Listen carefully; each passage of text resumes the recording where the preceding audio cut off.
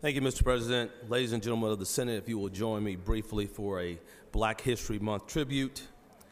A proclamation: President Lincoln legally ended slavery on January 1st, 1863 by declaring free all persons held as slaves within any state or designated part of a state, the people whereof shall then be in rebellion against the United States. Slavery ended, but not slave-like working conditions that free men and women were forced to accept. Without land, food, shelter, money, or clothing, many former slaves were forced to remain on the plantation. Jubilation was short-lived for many. They called it Jubilee, the day that freedom came.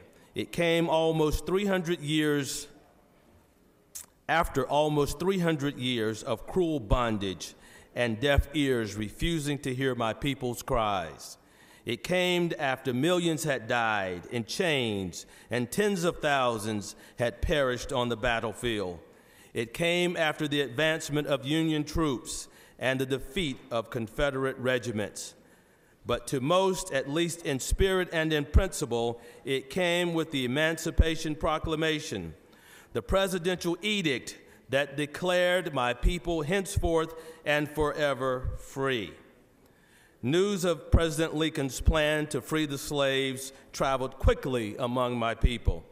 It sped along the plantation grapevine, through conversations overheard in the big house, and carried to the slave quarters.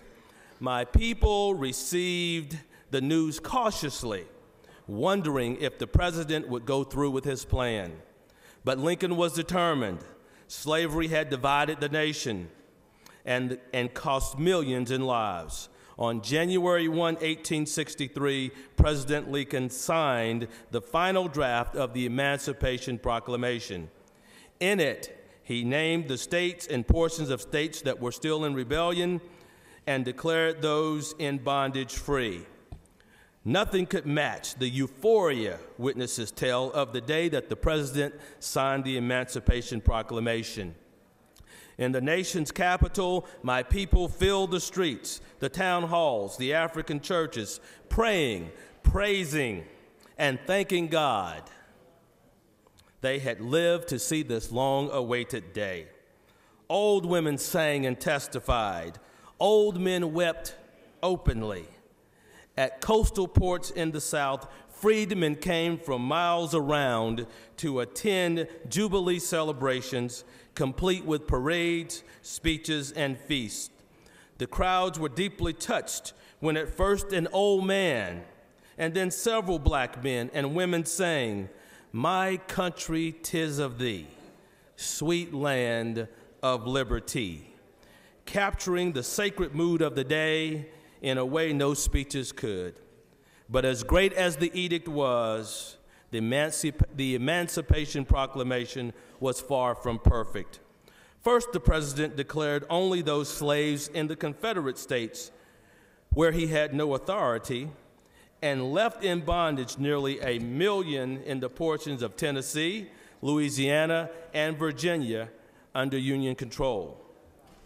Second, since slaveholders were not about to let their bondsmen walk off merely because the North's president had declared them free, freedom would come when and if the Union defeated the South, or if the enslaved escaped behind Union lines. Third, if people were waiting for the emancipation to strike a moral chord against slavery, they were disappointed. Twice the president mentioned that the action was taken as a necessary war measure for suppressing the rebellion. Still, with all of its shortcomings, my people greeted it as a long-awaited godsend. It may not have been all that learned men had hoped for, but it was more than the common slave ever dreamed. Celebrations lasted from New Year's Eve to the dawn of the day of emancipation. On April 9th, 1865, the Civil War ended. Yet the issue of freedom and equality for the black man would continue to divide the nation. What freedom was like and what it would bring to my people was not yet known. But they knew that slavery's chains had been broken. From the cotton plantations of the Deep South to the rice fields of the coastal states, there rose a freedom song. No more drivers lashed for me. No more, no more. No more drivers lashed for me. Many thousands gone. I thank you for your attention. I yield the well.